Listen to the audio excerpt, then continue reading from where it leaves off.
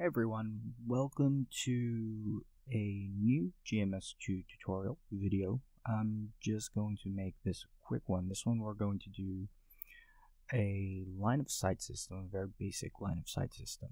So here we have an empty project. You can get this from my Google Docs. I'll share a link with everybody here.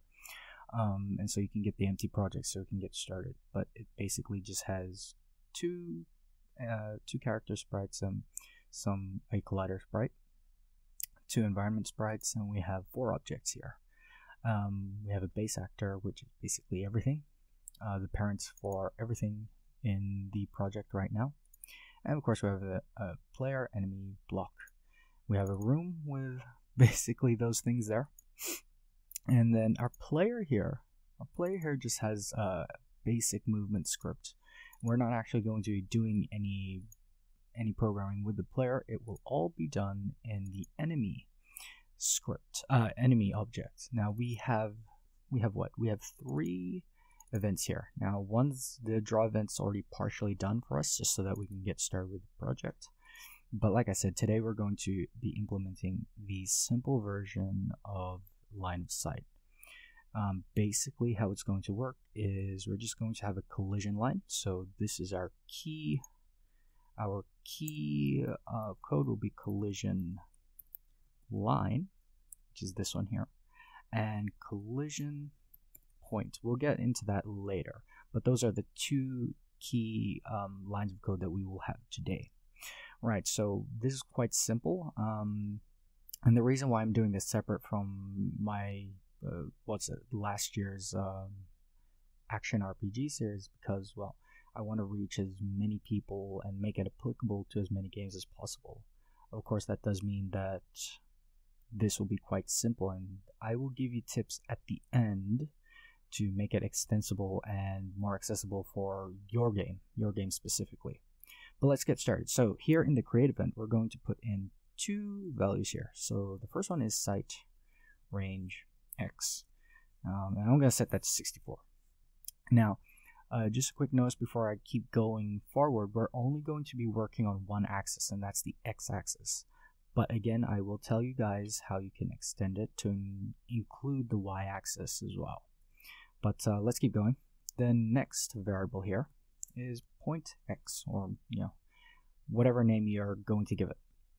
But let's go through these 2 variables here. The first one is sight range x, so how far this object can see on the x-axis, that's left and right.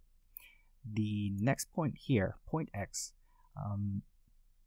this is quite vague at the moment, but it will become clearer later. Now let's go into the step event. That's all we're going to work with for today. In the step event, what we're going to do is we're going to set up a local variable, a temporary variable. We're going to call it hit. And we are going to first call the collision line. Now, collision line needs 1, 2, 3, 4, 5, 6, 7 arguments, and that's what we need in here. We're going to go x1, which is, we're going to start from our enemy's position, so x and y. Now, x2 will be x plus sight range x, and because we're making this simple, we're just going to have y there. Now, the object that we want to check for, we're going to check for B actor objects.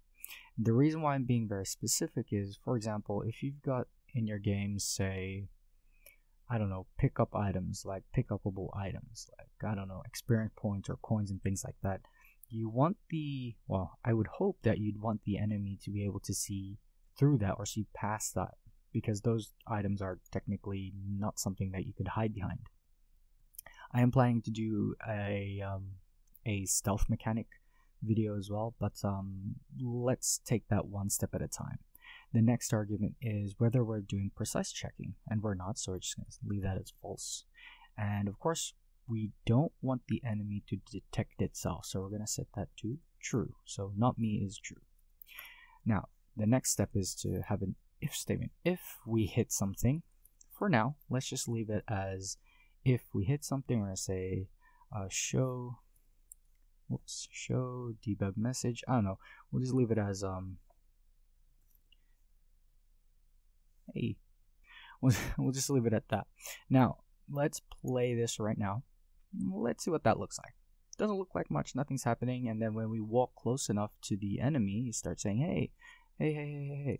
Now, we can actually debug that line, see how far it goes by adding this line in here. Let's say draw line, and we're going to use draw line color. Again, we're going to copy this code here, right, up to the y. So we need x, y, x plus site range x, y, and then we need to assign it two colors, one for the start and one for the end. So basically, it's going to set two different colors. Obviously, just for consistency's sake, we'll just use teal. I don't know why teal. It's just something that I chose. So again, let's play again. It's gonna have the same result, except this time we have a teal line going across here. I hope you can see that. But we have a teal line there, and if we get close enough, he starts saying hey, and then does it again when we get close enough. Now, what happens if we open up this room and we start putting something here? Now, I'm going to put this block here. Now, keep in mind that the base actor here is the parent for all of the objects in the scene. All right? So let's go back to the enemy step event. If we play the game now, I'm going to start saying, hey, straight away, because it's already seen an object that's a sub-object. So you might just say, hey, why not just do this? Oh, player, right? We could do that, and that makes sense, but now he's not saying, hey, but when we walk into him, he can technically see past that wall. He can see through that wall. We don't want that. We want to be able to hide behind the wall. So what we're going to do is we are going to replace that. We're going to put that back to B actor. And down here, well, we need to get rid of this line first. And we are going to instead say point X. Point X. Now point X is basically the area that we want to check. So point X will be X equals, I'm going to type the code out first and then I'll explain it. Point hit dot X minus X. Is less than site range X underscore hit dot X minus X wrong key colon site range X. Okay, so let's go through this step by step. Here, this line here is basically an if statement. So what we're checking is if hit.x minus x is less than site range. If that's true, we're going to, the value for point x will be hit.x minus x, which could be at any given point. And then if it's greater than site range x, then we're going to limit it to site range x, right? So if you can imagine, if we play the game again, I just want to point something out. You can imagine it starts colliding as soon as our player hits that teal line, that little blue line, right? And obviously it's going to continue to detect collision up until we leave. Now, because the site range is here, we need to make sure that it doesn't extend beyond that. So this is basically just a check. All right, now that we've got that out of the way, we need to do something else. All right, so what we're going to do here is we're going to have another local variable. We're going to call this real hit. And this time we're going to use collision underscore point. Now the difference between collision point and collision line is that, well, collision line is a line, as the name suggests, but point is an exact location in the scene. In this case, what we're going to have, and we are going to use x plus point x. Y, because we're not really doing anything with y, and this time we are going to use, we're going to use B actor again. B actor, false, because we don't want precise checking, and true, because we don't want it to detect itself. Now, well, let's keep going. Actually, what we're going to do is, actually, you know what? why don't we actually debug? Let's see where that draws. So what we're going to do is we're going to say draw, draw, and we're going to draw a rectangle, rectangle at what's it, point x -2. Now this is just for debugging. You don't have to do this draw stage. I'm just trying to make something clear. So draw rectangle. Actually, I want draw rectangle color so it's easier to see. So point x -2, y, whoops, y -2, and then not poo, point x +2 and y +2. Color would, I don't know, we'll use red. C red. Again, you don't have to type this. I'm just trying to make things easier to understand by visualizing what's going on. And outline, we'll set that to false so that we can see exactly where the box is. All right. I believe I moved a cube in the way, so let's move that dude out of the way again. And let's see what happens there. So, okay, there, my bad. That needs to be x plus, sorry, that's my fault. So x plus point x. All right, so my mistake was that we were checking at point x, which in the step event is hit.x minus x. That's true, but that gives us an actual world space coordinate. We don't want that. We need it to be relative to the whatever object is calling its position. So now it should work properly. Okay, so here we can see that the collision point is actually in the middle of the other object, right? And we're making sure that it doesn't extend beyond there. Okay, so that's good. Let's finish off this, and we're pretty much finished with the video afterwards. So what we're going to do is say if real hit equals O. Well, in this case, we'll just say oPlayer.id. We're going to say show debug message. I see the player. Okay, so what's happening here? Well, we are actually, these two lines here, collision line and collision point, returns the ID of whatever it hits. Okay, and so basically here, if real hit is, if the object that we hit is the player, then we're going to say I see the player, and we can prove that by running the code again. And we can see down here it says I see the player, I see the player, I see the player, down here at the bottom. So that works all good. Now what if we wanted to say, if we wanted to have that block in the way? Let's put that in the way here. Now again, let's play the game. Got a lot of windows now. Now down here, it should say that it sees something, but here we can see, if you look closely, we have that little red box there. That's the actual point of collision that's happening. And so basically what we've got now is, well, we can hide behind the wall and we can break line of sight with the enemy. It's very useful for stealth games, or for instances where you want to be able to hide from the bad guys in your game. Quite useful, very lightweight, and of course, if you wanted it to do something like when for oblock, if you wanted it to say, I don't know, print something else. So if real hit is oblock.id, then I don't know, maybe you want it to show debug message. It's a wall. I don't know, it's a wall. I don't know, something like that. Let's play that again. And down there you can see that it's saying it's a wall, it's a wall, it's a wall. That's because along this collision line it's seeing a wall, and that's basically all that it's doing.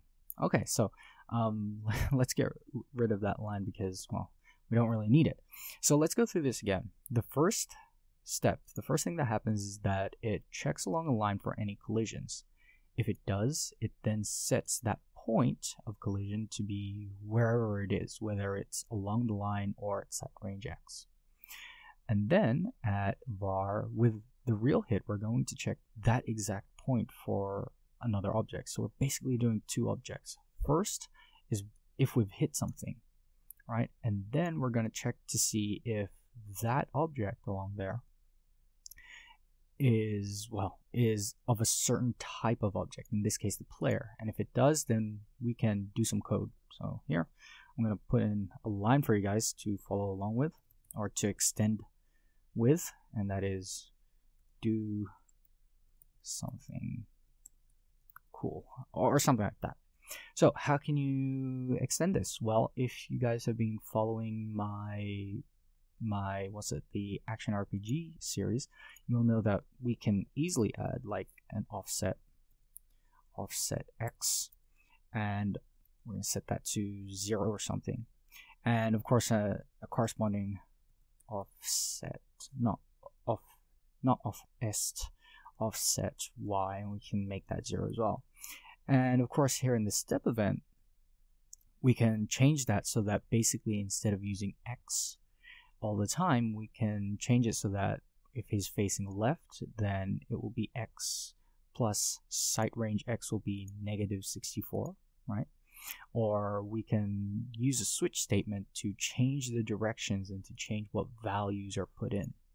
So another thing that you can do to extend this script or to extend this project is to use sight range Y, and we can set that to, I don't know, 64 as well.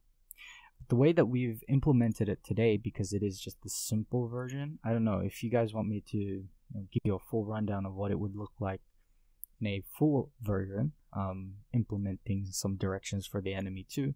I guess you can leave that as a suggestion, but I've got some other videos that I want to do first. We can put that in there, and we can easily type in sight range plus sight range Y, and that will obviously change depending on what you want that to be. Let me just set this to 0 for a second. There we go. And basically that's pretty much it. That's pretty much all that we need to do today. So again, here in the draw event, these two lines here, they don't really serve much purpose beyond telling us exactly what's happening. You don't need them in the game, and to be honest, you don't need this either. So that's pretty much it. Where can you use this? Well, you can use this for things like turrets. I mean, apart from your standard enemies, you can use them for turrets. You can use them as tripwires. So tripwires are basically just line of sight objects with code that does something different. And the best way to actually implement this is to actually run it from a script, a dedicated script, so that anybody can use this line of sight thing, even the player. So what we're going to do in the next video, or yeah, I guess a follow-up video to this, would be a different version of it. Instead of just using a single line, we're going to use a rectangle.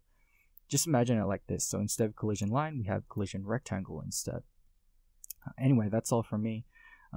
Yeah, I realize this is a quick video, and I hope that you guys have learned something. If you got any suggestions for any future content, whether it's in Game Maker 2 or for something else, then you can always leave a comment, a suggestion in the comment section below. Until then, guys, I'll see you later. Bye bye.